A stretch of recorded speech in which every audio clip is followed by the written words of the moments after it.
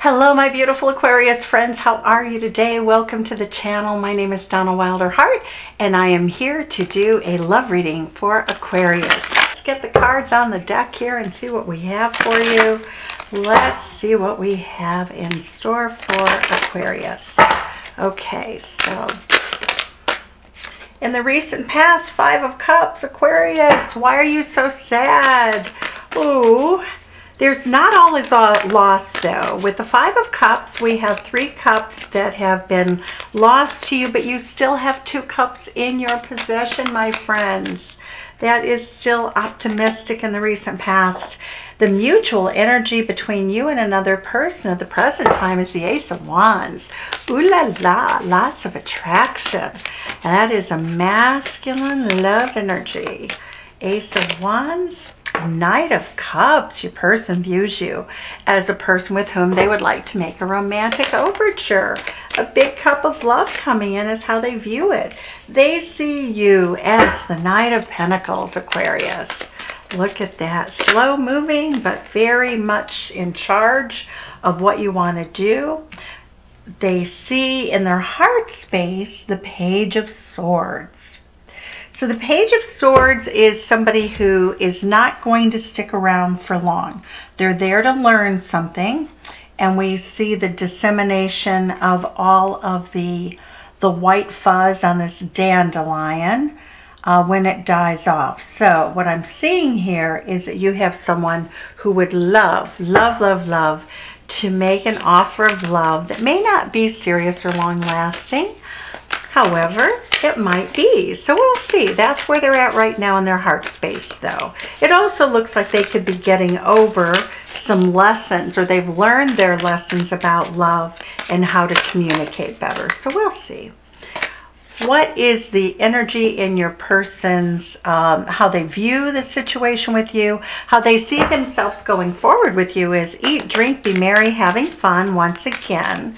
So we do have the Knight of Cups, 9 of Cups, and the Page of Swords. So this might be someone that you meet on social media, or it might be one of your Facebook friends, but it does show that this person is watching you. I don't think you've appeared on social media for a while because they seem to be a little bit lost. The Death card is the energy between you and this person. So it is a card of transformation. Both of you are coming in as knights. Both of you have had recent losses. And what is Spirit recommending at this time for this love relationship? 3 of Wands, plan for the future. Go ahead and make some plans. Okay. What is the short-term outcome for this relationship? What is the short-term outcome for love for Aquarius? What is the short-term energy? There we go. Ooh, nice. Aquarius, look at this. Very interesting energy. Okay, so let's go ahead and see what the clarifiers are. So let's see what we have in terms of the clarifiers for these cards. 5 of Cups for you and someone else. So both of you, it looks like you're meeting somebody or you're with somebody who's gone through a lot of change, and you've gone through a lot of change, but I don't think it's with each other. I feel as though you're both ending old relationships and coming out of them. Perfect storm, the courage to step into life. Well, that's just what I said. I said I think both of you were in a very tumultuous situation in the past, and now we have the perfect storm, gives you the courage to step into a new situation, a new relationship. Gorgeous. I love it. Okay. So what do we have here? We have this beautiful Ace of Wands. Ooh. Well, that is a very passionate card. Both of you have been tired of being sequestered. Okay, so let's see how you're going to feel about this. What's going on? What's a clarifier? Into me, I see. Well, so this card basically says that both of you are enjoying the fact that you're so attractive to one another. It's a little bit of a Leo energy, kind of like, look at me, I want attention, and I see that you're giving me attention, and I see that I excite you or I attract you. So what do we have the Knight of Cups here for? Well, the Knight of Cups is a sacred contract. So maybe Spirit puts you in the path of one another to heal. Detox, repair. Yes, exactly. This is a time in your lives where you're coming together with someone, and it's about healing. It's about healing your heart, repairing the body, mind, and spirit. It is a sacred contract. So interesting. But it is about really healing yourselves, healing love, healing old wounds that you've received from other people in love. Why do they see you as this Virgo Knight of Pentacles? Wish upon a star. Look at this. This person has seen you from a distance. This person's been attracted to you for some time. Aquarius, look at that energy. So let's see what this means. Why is this person in the Page of Swords energy? Their wait is over, is what I'm seeing here. Bearing fruit. They have been waiting. They have been waiting for you to come through some sort of period of time in your life so that they could make an approach to you. And in the past, it looks as though they thought you weren't ready. They were studying you. They were about to give up. And then they're stepping through because you are a wish upon a star for them. How do they see the happiness? Where does this happiness go for the two of you? We have quieting the mind. Gorgeous. You know, it's really so nice when you're with somebody that really helps you sort of come within to do that exploration, quieting your mind, feeling secure. This person wants you to feel really secure with them.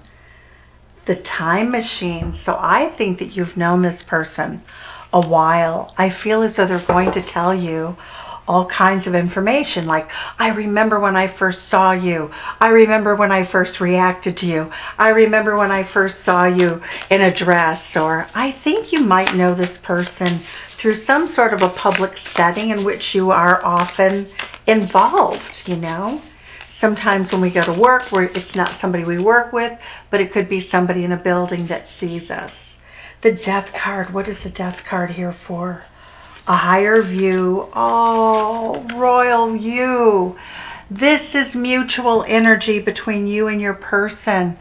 Both of you have really gone through it. And both of you are in this energy of really seeking spirit. Spirit is telling you that this death and rebirth process is about seeing yourself as royalty. Seeing yourself with great self-worth, great confidence, seeing how special you are and how beautiful you are in the rest of the world. People look up to you and you have a higher view. You come into this energy as being very respected by the person who is seeking you, and you also feel the same about them. Hidden energy. The Three of Wands, you are one another's ships that have arrived in this in the port. The Three of Wands is always about planning for the future, and Spirit is recommending that. Both of you are finally open.